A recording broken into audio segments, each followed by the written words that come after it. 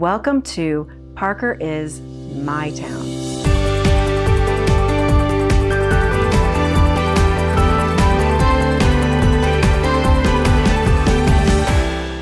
Hi, I'm Ann Barrington with the Barrington Group Real Estate and a member of Parker Town Council. And today I'm here with 3 business owners from Parker, and we'll be getting to know a little bit more about them and their businesses. And then next week, we are going to learn what their thoughts are on the My Mainstreet Project. So I guess I'm just going to jump right in, and I think I'll start with Susan. So this is Susan Bertocchi, and Susan is with Kilwins Chocolate and Ice Cream. And then we also have Dawn Danner, and she owns the Nest Salon and Boutique. And then Josh Rivero, and he owns Fika Coffee House 1 and 2. So, I'm lucky enough to know all 3 of you in very different ways. So I thought it would just be fun if the town and if everybody gets to know you guys a little bit better, and we can let you talk a little bit about your business. Great. Excellent.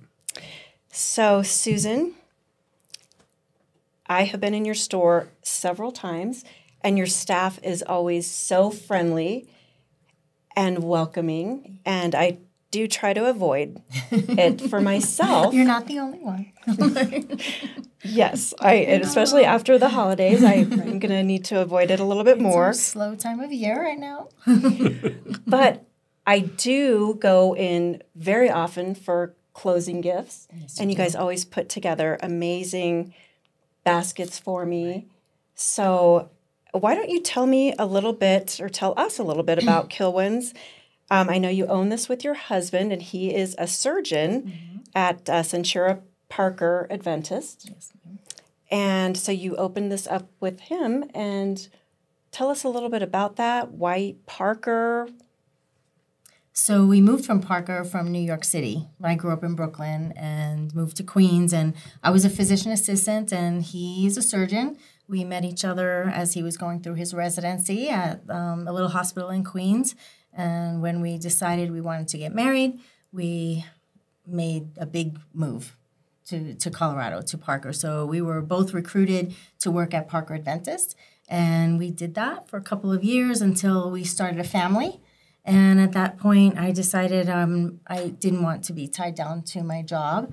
So I decided to do something a little bit more flexible. And actually, this is my 3rd business here in Parker, but we'll focus on Kilwins and just say that my other 2 businesses were in downtown Parker, and I knew I wanted a spot in downtown Parker. So we stumbled across this little spot that you know of, across the street from the gazebo, and it was the perfect place to open a little chocolate shop, and here we are. And you are, I think that's a perfect location, right across from the park, and you waited for a long time. 3 years for that spot. Well, real estate in Parker does not come easy, commercial real estate. No. So we waited, and we didn't just wait for a spot. We waited for the perfect spot, and I think we found it just across the street from the park. And right there in the middle of, where these guys are, just a little family there in the downtown Main Street right now. Mm-hmm. Oh, and it adds so much to our downtown Parker. Also joining us today is Dawn Danner, and you are the owner of the Nest Salon and Boutique, and you're right on Main Street, and you've been in Parker just a little over a year now. The business has been on Main Street in Parker since last November, so just over a year. Well, so tell us how you chose your spot, because, again, it's hard to find any space downtown. Yes. And why Parker? Well, I've lived in Parker since 2006, and we love Parker. I can't imagine living anywhere else. But I have coveted that particular space since for probably 20 years, and it hasn't been available since 2008.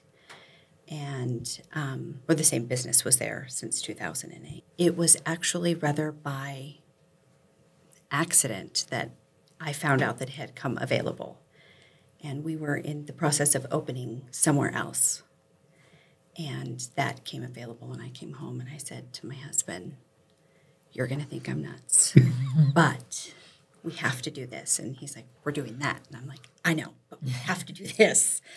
And we did. And it was a process of getting it, but sometimes you just have to declare what you intend and want, and you have to put it out there and do it. And we did, and it worked out, and we are right where we're supposed to be. And we couldn't be more blessed to be where we are. Oh, well, it took me a while before I finally made it in there. Mm-hmm. And now every time I am in your store, which is, I'm a frequent shopper now. Yeah. I find myself just giggling or laughing out loud at some of the slightly inappropriate. Yeah. Yes. Yes. There's so much that is appropriate for all ages, but it's a great store. Thank you. Yes, Thank it's you. a lot of fun. You know, I really strive to have a little bit of something for everybody. We say we are the store for people with personality. And, it kind of came as a need. Our family went through a tragedy in 2020, and I struggled to find joy. And I couldn't find my own joy. And I found, joy in these items that could make you laugh, even if they were slightly inappropriate. And sometimes I'd stand at the back of the store, and I wouldn't have my own internal joy, but people would laugh and giggle and commune and talk to the person next to them, even if they didn't know them, and be like, "Oh my gosh, did you see this?" And I realized that I was like getting like their joy, and then I found a little bit of my own joy through that. So it's been as wonderful and healing for me as it's been fun to bring this to Parker, to Main Street. We're so glad you did, because in this day and age, with everything that we've been through just as a society, I think we all need to laugh. And that's the theme. That's what everybody says when they come in. Like, "Oh my gosh, we just love your store. It makes us happy. It's a breath of fresh air. It's you would never think you'd find this in Douglas County." But you know what the truth is we all have a little bit of sweet and spicy to us, right? And, it's okay. Sometimes say bad words. You just have to choose where you say them. Oh, I love it. I hope that everyone gets to go in there and get a little giggle out of your store. Me too. That is my hope. If you don't find something to giggle at there, I have failed miserably. So, Oh, thank you. Well, Josh. Yes. Your turn. Okay. So I have known you for several years, and for the last 2 years, I've also had a unique opportunity to serve with you on Parker Town Council. So you and your wife, Anna, you own 2 coffee houses in Parker. So why don't you share with us how you got your start in the coffee business and why Parker? Absolutely. So my family moved here in 1989, and I graduated from Ponderosa back then. And it was very quiet. It was a very boring town for a young guy. So I went to Denver and did my thing. And I got started in the restaurant business, bar and restaurant businesses. And I ended up meeting my wife, Anna, at Rivero. We both were going to school down there, and she was here on a student visa from Sweden. So she ended up graduating she graduated in 02, I believe. And in 03, we decided, why don't we try Stockholm? And so we moved back to Stockholm, lived over there for a few years, ended up getting married over there in 2005. And then there was this question, where are we going to start our family? Stockholm, Sweden, or Parker, Colorado? So we decided to come back to Parker. And then we ended up buying our forever home in Idlewild in 06 and moved in. And then I wasn't quite sure what I was going to do. Like I said, I come from the bar and restaurant business, and that is not conducive to starting a family. So I was kind of caught, and I know that I was looking actually at opening a bar in Parker. There was a void down in the south part of town by Store Ranch. There was nothing down there. I believe in neighborhood pubs, and there was nothing down there. And I was, my brother was living down there. I was like, we're going to do this, and then we just realized that that's not really good for when you start a family. So I was going into liquor sales, which is where all old bartenders go. They go to the dark side and go to liquor sales, and so that was my journey. And I started going to this little coffee shop on Main Street. And I found out they had a Kaladi coffee, which is my favorite roaster. Started going in there, found out that they wanted to sell. Same thing. I called my wife and said, you're not going to believe this, but we need to buy a coffee shop. She's like, what? And I said, you have to think of it as a daytime bar. You have to think of it instead of liquor, we're selling syrups and lattes. It's the same thing. I can do this. This is kind of the same realm. It's a more family-friendly realm. And so we did. We bought it April 1st, 2008. We did business as 20 Mile Coffee with Books till December 1st. And then December 1st, we rolled out our name as Fika Coffee House. And of course, that's my next question. Yeah. Tell us what Sure. does Fika mean or stand for? Absolutely. When we first bought it, like I said, we did it business as 20 Mile Coffee House in the beginning because we were changing prices, we were changing hours, we were doing everything, and we didn't want to come out and like, hey, we're here. By the way, our hours just changed. Mm-hmm. So we want to figure all that out as 20 Mile and then come out as Fika. In that meantime, we were trying to think of a name, and we were trying to think of something regional. 20 Mile didn't make sense because we weren't on 20 Mile. Main Street coffee seemed rather cliche. All of a sudden it came to us. Fika is a Swedish verb. It means to meet over coffee. It's to fika. It's a slang verb. It came from who knows where. It's lots of different theories on where it came from.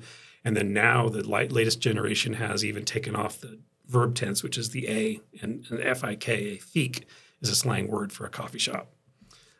So it's in Swedish, it would be ska vi fika. It means you want to go grab a cup of coffee. And it's to meet over coffee and to converse over coffee. So if we had coffee in front of us, this would be a fika. Mm-hmm. So we just worked. We wanted something that would stick. And the greatest thing that we can hear is when people say, I love Fika. And then the person next to them, not me, the other person will say, no, it's Fika. And then you've got this army of people that go around correcting people on how to pronounce the name, but that sticks, right? I mean, that's a branding opportunity. So it worked out really, really well. And we're very, very proud of it. It's a great little coffee shop. Yeah, it is. I don't think that anyone doesn't know Fika. Thanks. So anytime that I'm meeting somewhere, I'm like, there's this little coffee shop on Main Street. Main Street, have you heard of it? And they're like, oh, of course. Everybody knows where that. It's the one with the line. This is true. Yeah. Yes, this is true. It That's hurts. a good problem. It is a good problem. It hurts my heart, though, because I just see this line. I'm like, can we just But it serve moves faster? fast. It does. It So does. that's the thing. Yeah. It moves very fast. So don't be dissuaded by the line. Thank you. Yeah, that's much better than the alternative. True. Yes, this is true.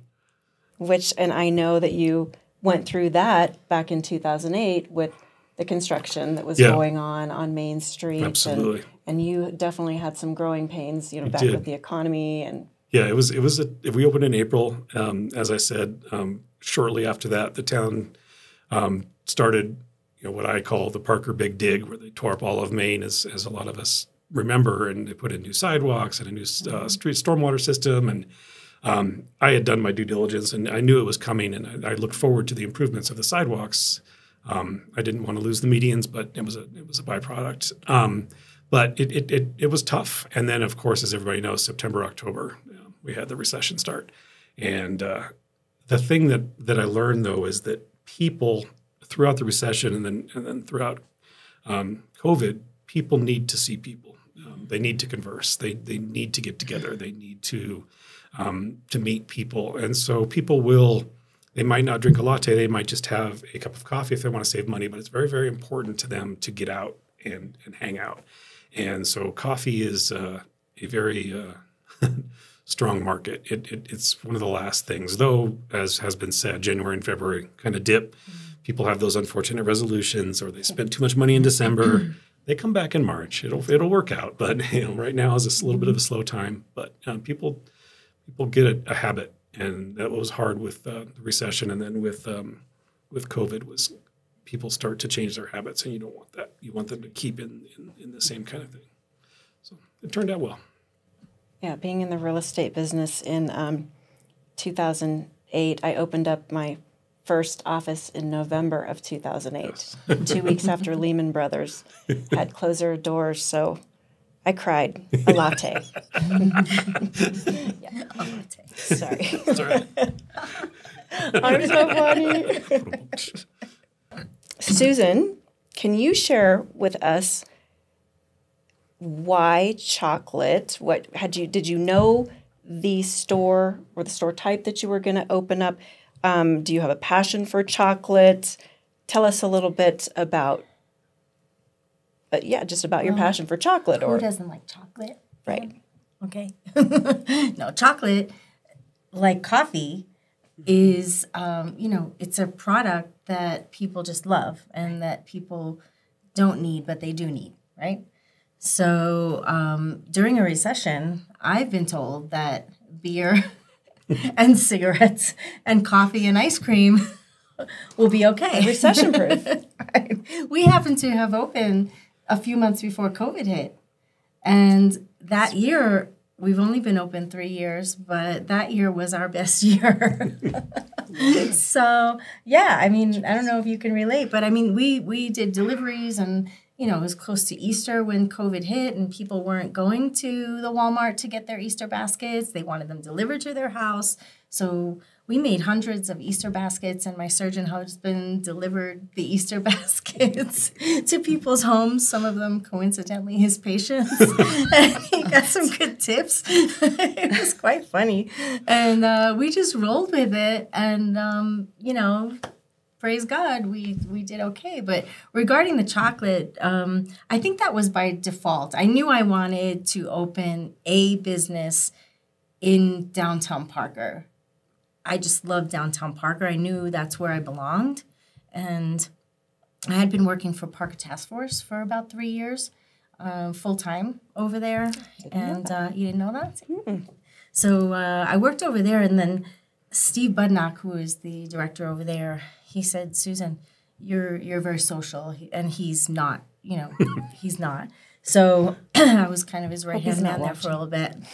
And he said, you need to be our ambassador. Go out and talk about Parker Task Force. So I don't know if you remember, but I took every opportunity at every meeting, every gathering that was going on, kind of networking event, to talk about Parker Task Force. And people knew me as the Parker Task Force girl. And I really did become very close or, acquainted with most of the businesses in downtown Parker. And coincidentally, at that time, we were looking at opening up a business. And I was up in Boulder on Pearl Street. My family and I were up there one day. And my kids wanted ice cream. And we had promised them ice cream. So the closest ice cream place, the closest ice cream shop there was a Kilwins. Kilwins is a franchise. So I said to my husband, we got to get going. Let's just pick the closest place, So the Kilwins was there, and we walked in, and we all got some ice cream. We're an ice cream kind of family.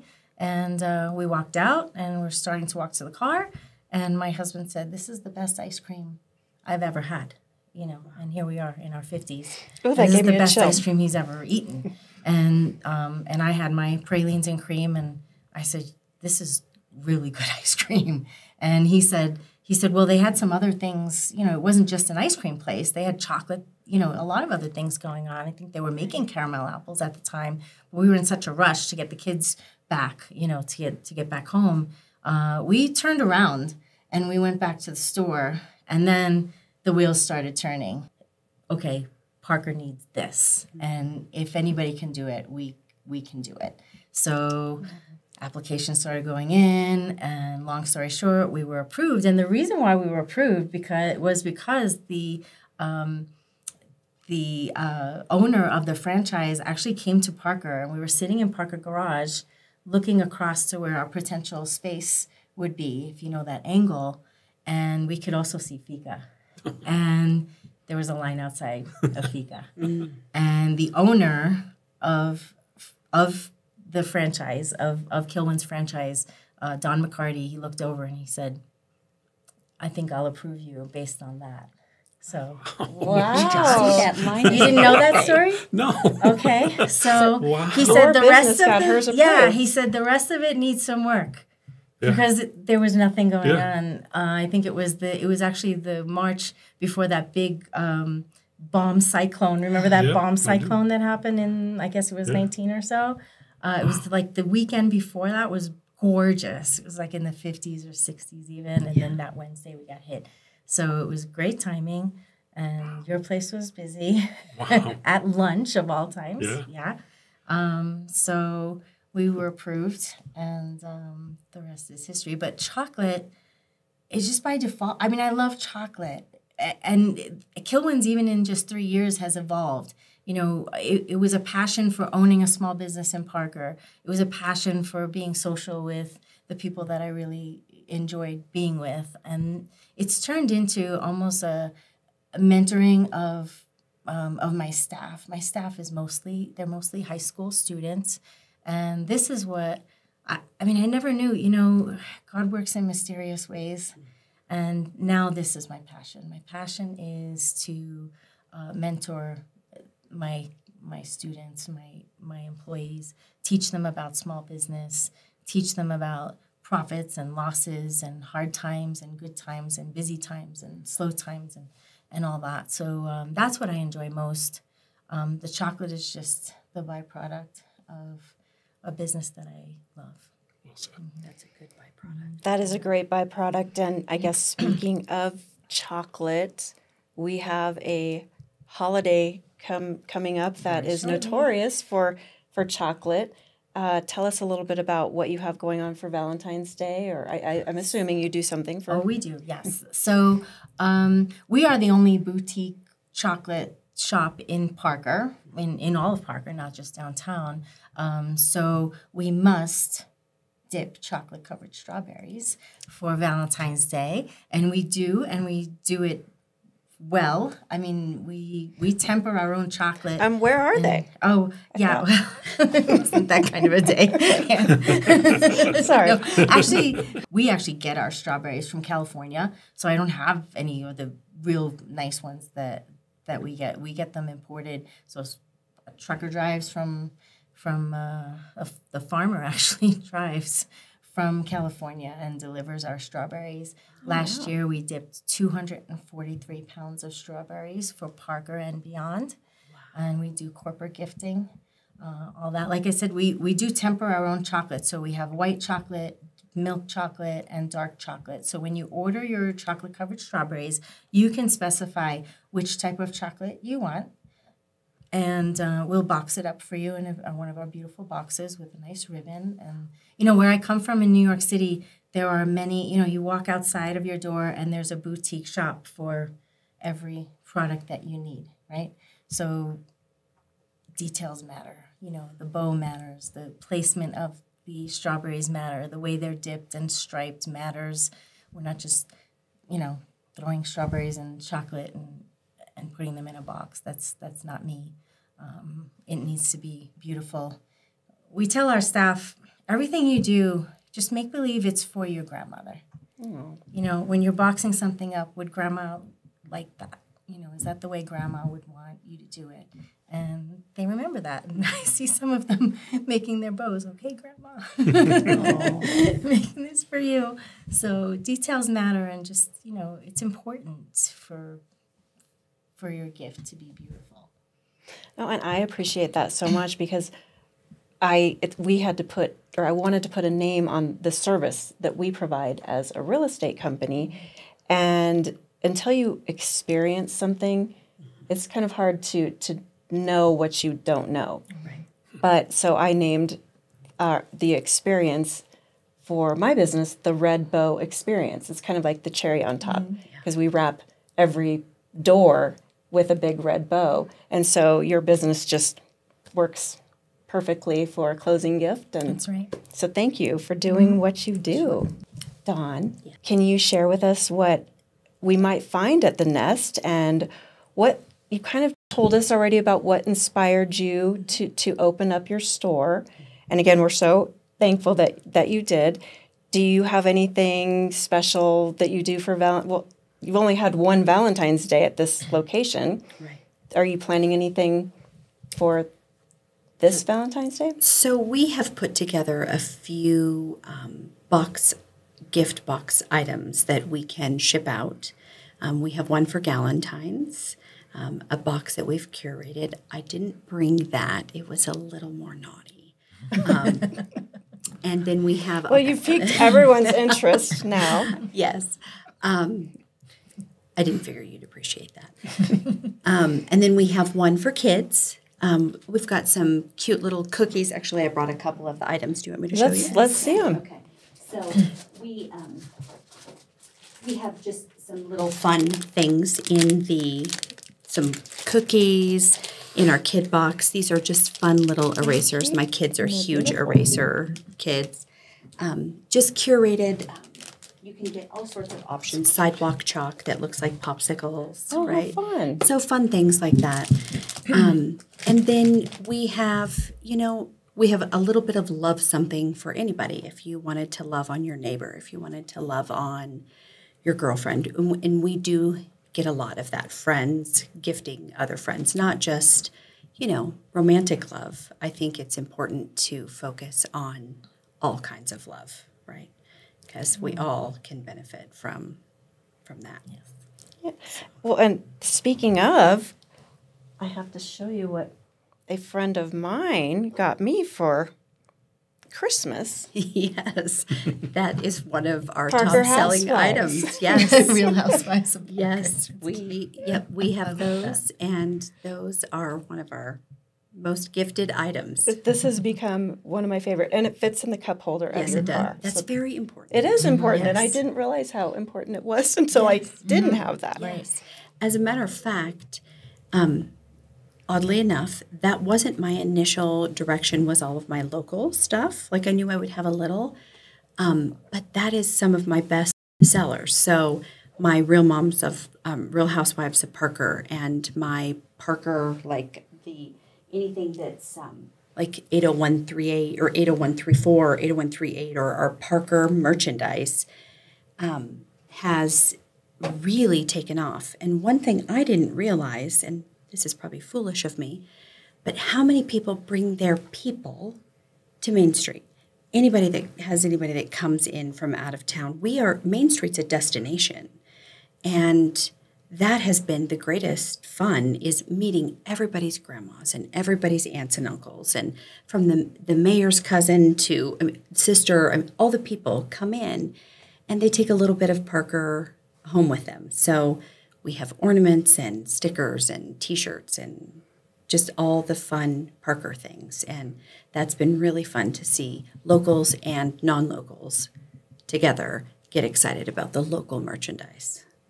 Yeah, and I can see how that would be a great closing gift as well. Absolutely. For all the other realtors that might be watching. Absolutely. And we can do branded things and, Them together. Absolutely. Right. With some coffee, of course. Of course. Coffee's part of the shopping experience. Absolutely. You've got to have energy to shop. Yeah, by get all some means. coffee. We were actually talking that we might put a small table in the front of our store for people to set their coffee on, because that's the routine, is coffee or chocolate or ice cream, and then they come over and they wander through the store. You only have one hand. Yeah. I've done And it. then they sit on my front porch and enjoy their coffee. That's my favorite, is when I find people on my front porch just enjoying ice cream, or because we if I may brag, we have the best porch on Main Street. It's amazing. And it's my most favorite thing. It's just, we want it to be inviting. We love when people just come and sit and visit. Josh, Yes. do you guys do anything for Valentine's Day? We don't per se run specials, but we do have merchandise. People are obviously welcome to come in. We do gift baskets if people are looking for something like that. We have mugs and thermoses and all kinds of branded stuff. We offer gift cards, and we will have a Valentine's specific gift card. And then online we do, which took off during COVID, is the electronic gift cards. Through our point of sale service offers an electronic gift card. And it is, if grandma who lives in Minnesota wants to buy her daughter who lives in Parker a gift card. It works out well.